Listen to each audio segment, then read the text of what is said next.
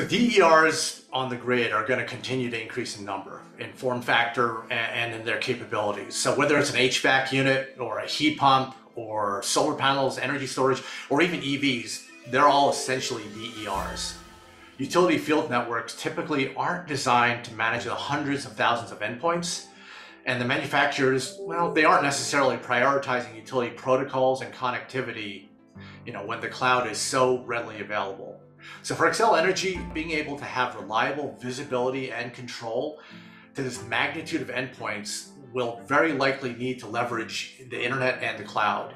And now, to be clear, the end solution will very likely be a hybrid of cloud and private networks, a combination of direct control, aggregators, and even aggregator of aggregators. KrakenFlex has a modular platform with flexibility to address DERs by a number of combinations of protocols, communication mediums, and with or without the additional hardware necessary.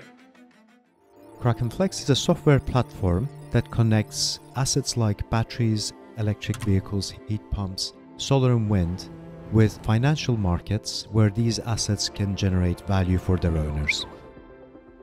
We focus on segments where we can have the biggest impact, such as renewable infrastructure, industrial processes where we can help decarbonize manufacturing, and retail where we can support electrification of heat and transport. KrakenFlex can create value for anyone that consumes and generates electricity. And we do this by matching the consumption and generation of electricity in real time to help decarbonize the grid. It is equally important that we control when we use electricity so that we can move our consumption pattern away from the times when we don't have sun and wind towards the times that we do. A standard procedure in KrakenFlex, we held meetings with the client, in this case Xcel, to confirm what they need, the site requirements and specifications. Once we agreed on these details, we did our initial design, which was presented to Xcel for approval. With the design done, our commissioning engineers configured the hardware and prepared it to be shipped to the USA. The Xcel project was broken into 4 stages. Firstly, data collection. This ensured we understood the asset, in this instance a battery, that we needed to communicate with from a protocol, security and also compliance perspective. What we're then able to do is roll into phase 2, which is around the configuration and suitable integration. This can be cloud to cloud or a combination of cloud to local control hardware.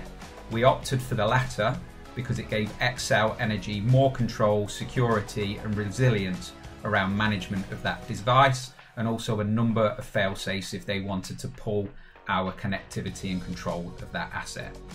The third phase is the deployment on site, where we connect up the asset and test that it can work within the parameters that need to be adhered to for Xcel Energy. And finally, the running of a number of case studies to validate that a cloud-based distributed energy resource solution can effectively control assets for things such as demand-side response, peak shifting, economic factors and even carbon offsetting.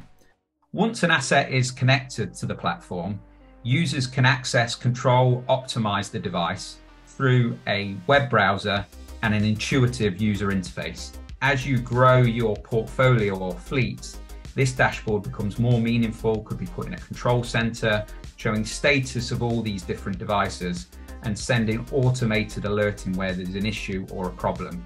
Drilling down on any assets is quite simple, and I've got an example here of a site that's responding to frequency demands from the grid to help keep the lights on and also generate revenue for the customer.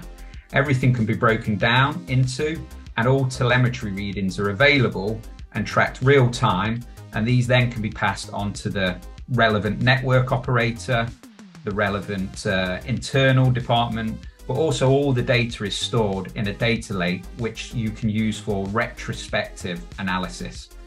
Potentially in the future helping you enable things like predictive maintenance and also better management of assets to get the most economical outputs. For this demonstration, innovation was only part of the effort. Distribution engineering, enterprise security, and customer solutions did a lot of the heavy lifting. This concept is being proven well outside the norm of our operations, and KrakenFlex was patient, accommodating to all of our requirements, and we really thank them for that.